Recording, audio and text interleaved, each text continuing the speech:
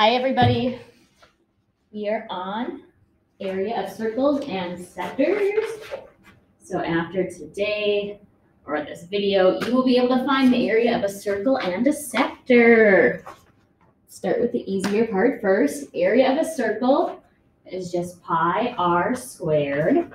Remember, r is your radius, which makes up half of your diameter. So 2 radii make up the diameter. So pi r squared is your formula. This might be new. Sector. A sector is a section of a circle bounded by a central angle and its intercepted arc. So the central angle is this angle right here, and then it's bounded by the arc it makes with the edge of the circle. Think of it like a piece of pizza or pie, right? It kind of looks like a piece of pie. We're able to find the area of a sector by taking the portion of the circle we want, which is right here. So this is the portion. N is your degree, so whatever your central angle is, that's what you plug in for N. So whatever this angle measure is goes right in here for N, over 360 times the whole area pi r squared. So this part right here gives you the part. This is the area of the whole circle. That's why that makes sense. So find the area of the sector. We're just plugging right into that formula, folks. I'll write it out this first time so you can see it. So our angle is 53 over, 360. Hold on 1 second, guys. We're good. Okay, sorry, 360 times pi 4 squared. And now it's just calculator work. You can do this a few different ways. Either type it all in, just make sure you put things in parentheses like this. Otherwise, it might give you the wrong answer. But I'm going to make this portion of our circle a decimal. So 53 divided by 360 is about 0.147. 3 decimal places should be enough. Times pi 4 squared is 16. Type that into your calculator, and you should get approximately 7.4 feet squared. Remember, it is squared because it's area. Find the area of this sector. So think, we want the shaded part, right? So they gave us the angle measure for this part, but I want this whole part. So we got to figure out what our angle is. Well, we know there's 360 degrees around a circle. Subtract away, and we should get 295. That is our degree. Times pi, what's our radius? 11 squared. Again, now it's calculator work. 295 divided by 360 is about 0.819 times pi 11 squared is 121. Again, just some more calculator work. You should get about approximately 311.5 inches squared.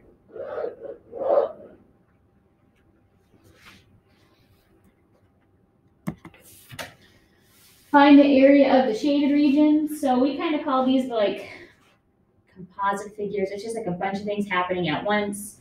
You find the area of the shapes and either subtract or add them together. So in this example here, we have a square and a circle. Let's find the area of the square first. Area of a square is just length times width, so 25 times 25. 25 times 25 is 625. Now let's find the area of that circle.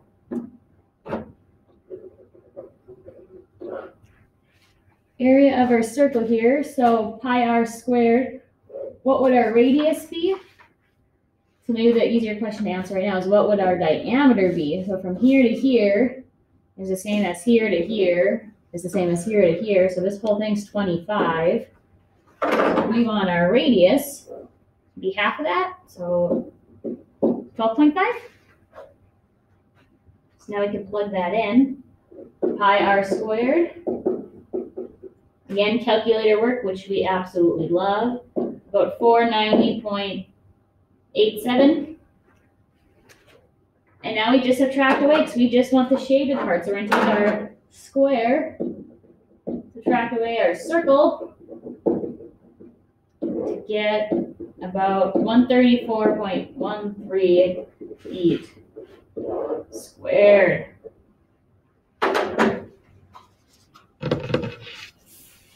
Okay, one left, folks. Find the area of the shaded region. So our two things we are looking at is obviously we have a half or a semicircle, right? And then the bigger figure here, I know it's kind of goofy looking, but it has two sides of parallel bases. So it's a trapezoid. So let's start with that. Area of a trapezoid. Half our height would be, oh boy, we gotta find our height. This is a good problem. I'm gonna go like this real quick. So we could draw in our height right here. So I know from here to here is 17, right? Because it's the same as this guy. So what's left of our 37? If we take 17 away, it's 20. And now we can do Pythagorean theorem to get our height. So we'll have x squared plus 20 squared equals 25 squared. X squared plus 400 equals 625. Subtract away. And we should get x squared equals 225, which means x equals 15. There we go, folks. Found our height. Times our bases added together, so 17 plus 37. Half of 15 is 7.5. 17 plus 37 is 54. Multiply those out, we get 405. Now let's find the area of the circle. Half circle, so let's find the area of the whole circle and divide by 2. So pi, your radius would be half of 15. So 7.5 squared all over 2.